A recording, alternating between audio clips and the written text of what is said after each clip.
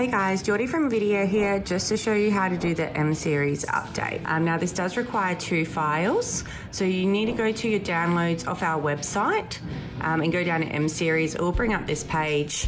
And then if you scroll down, the latest update is always in red. So we want to get this firmware, it will download, and then it's a compressed file, so you need to unzip it. So once you unzip it, you'll see 2 files, 8667 bin and the 8667 update. You need to drag them both over onto a USB. There should have been one included in your kit. Otherwise, the USB does have to be 8 gigabytes or more in order to do the update. So once you've done that update, you're going to want to eject your USB. Make sure you do it through safely and not just ripping it out. Actually click on it and eject. Then you're going to go to your 3G USB cable and then just plug the USB in. As you can see now, it's going to come up asking if I want to update,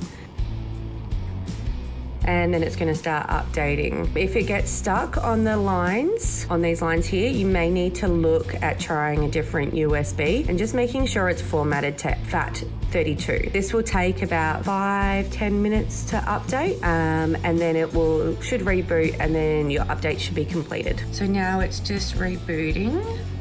You'll see our logo.